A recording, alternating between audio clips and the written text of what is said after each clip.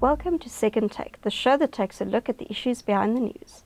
Government has confirmed a delay to the procurement of new electricity generation. Terence joins me to discuss the implications. Hi, Terence. Hi, Chanel. We've already had delays to the so-called emergency round, but now renewables have also been affected. That's correct. You know, the risk mitigation round, it's controversial. That's the power ship heavy round. But it's not only power ships in that. There are also hybrid renewable storage projects there. That's been delayed several times, 4 times in total. We were initially supposed to close that. The financial close deadline was the middle of 2021. It since got shifted as we added 3 new projects, 11 in total, to September, then January, then the end of April, and now we hear the new deadline's the end of May. So that's been shifting. Now the renewables bid window 5, that was supposed to close at the end of April as well, and we have new deadlines announced for that as well. So we've going to have a first tranche of about 14 projects, hopefully closing in the middle of the year, and then the final 11 of the 25 closing around September, October. So that's the new dates that have been announced formally. And we're doing this at a time of stage 2 load shedding and ongoing threat of load shedding throughout winter, and an admission out of government as well as Eskom that we have a gap of between 4,000 and 6,000 megawatts that we need to fill. So these are quite serious delays. There's some disagreement about the cause for the delays.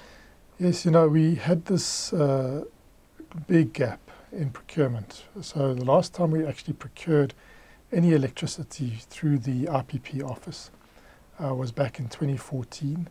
Those projects were procured by the DMRE and the IPP office, but Eskom, under the previous management, refused to sign the power purchase agreements. And we only saw those power purchase agreements eventually signed when the new Cyril Ramaphosa administration came in after Jacob Zuma exited. And that was in 2018. Those projects have then subsequently been built. Most of them are entering the grid now or have entered the grid. But you can see it takes a long time once you reach financial closure eventually to actually start producing electricity. Even though these are quick build relatively, you know, they're renewables, they're solar and wind. So we've had this very long protracted period of not getting into the procurement rhythm. So now we've restarted after getting a new RRP. In 2019, we eventually restarted the renewables round, but prior to that, we had this risk mitigation round, which was heavily criticized. It continues to be heavily criticized. It's trying to put square pegs in round holes, and it was very much aligned to a gas power ship type generator. Anyway, those 11 bids have come in, so there was a lot of dislocation around that, a lot of legal objections, environmental objections.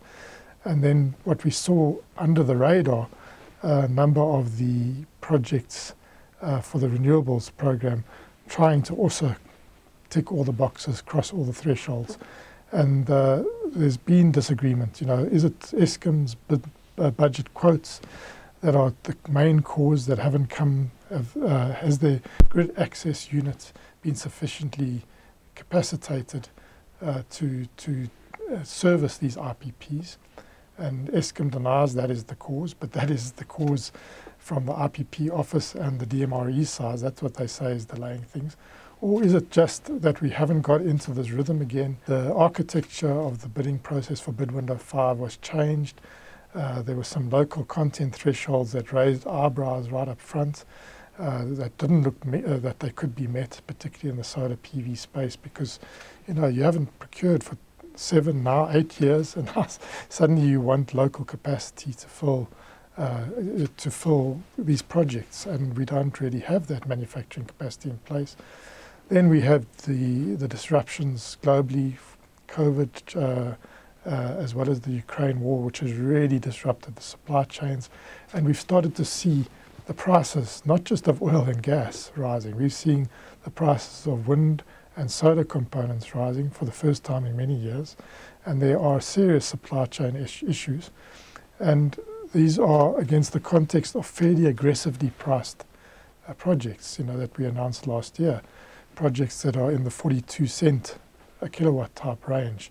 So now when you are going to go procure those components, procure the engineering and construction services, there's been inflation in the system, so those have had knock-on effects. So I think there's a number of moving parts here. I don't think that the finger can be pointed specifically at the grid access unit of Eskom. I think there were some capacity challenges there, but I think there's a number of other issues. And whether bidders maybe took a risk and said, well, we will get an exemption from the local content and we will just go ahead and make a commitment to that, and then now found that actually these exemptions aren't flowing. I don't know, but it seems possible. But I think it's really that we got off this regular tempo of procurement and we're now trying to start it. I think we were somewhat ambitious with both the risk mitigation, but also the bid window 5, both around the architecture as well as how the bidders responded in terms of pricing, and those chickens are coming home to roost. Do you think the new deadlines will be met, and what are the implications for future procurement rounds? It's very hard to say. I mean, the risk mitigation deadline of the end of this month looks very, very unlikely for some of the projects. I think the hybrid renewable storage projects, hopefully those projects will be able to move ahead. But there's a fresh legal challenge against the license approvals for the car powership projects. So I'm not too sure if that's going to be resolved by the time we get to the end of the month. Can Eskom sign contracts or PPAs with a car powership where there's these legal uncertainties? Has the gas pricing framework really been settled? It's not clear whether NERSA has really settled that and whether it's satisfactorily settled. Many believe we should just dust off our sandals and move on from that risk mitigation. It was badly thought through, badly designed. I don't think with any ill intent, but I think in the end, you've made a mistake around the way you've designed the so-called technology agnostic round, and maybe you just have to admit that this is not working. But government seems very committed to moving ahead. The President in the States of the Nation said we'll move ahead with those that are ready, and he indicated that those that are ready around 800 megawatts. That seems to suggest that the car powership projects won't be ready because they were 1,200 megawatts of the 2,000 megawatt allocation. So maybe that's how we'll square this circle, but that's very unclear. And then I think there are serious challenges still to the bid window 5 projects closing in July and in September.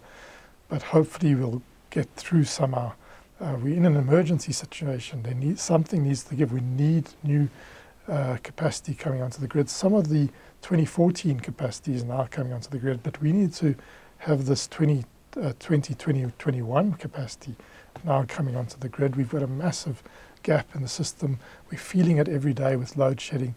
We have to get these procurement systems and processes into a regular, well-oiled machine tempo if there's going to be the centralized procurement as the main methodology. Obviously, there's other changes that are going to change underway in the electricity supply industry that are going to change the way we procure or contract for electricity down the line. But at the moment, this is the main game in town, other than the 100 megawatt reform, and that also requires the grid access unit of Eskom to be ready with giving letters to the RPPs in terms of budget quotes and having firm contracts around how you going to connect to the grid and at what price, even when these are self-built. So I think there is still risk of further slippage, but we can't afford it. We're already into bid window 6, and probably bid window 6's architecture should have taken into account this. It hasn't. It seems to be very similar.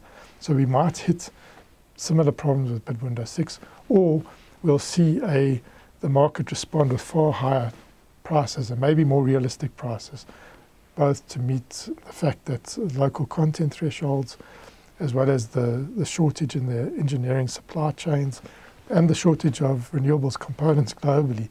So maybe we just need to accept that there's going to be an uptick in the prices bid so that we can cover this period of higher inflation in the energy market, as well as the fact that we don't have some of this sort of inbuilt capacity. We've lost it through 7-8 years of not procuring.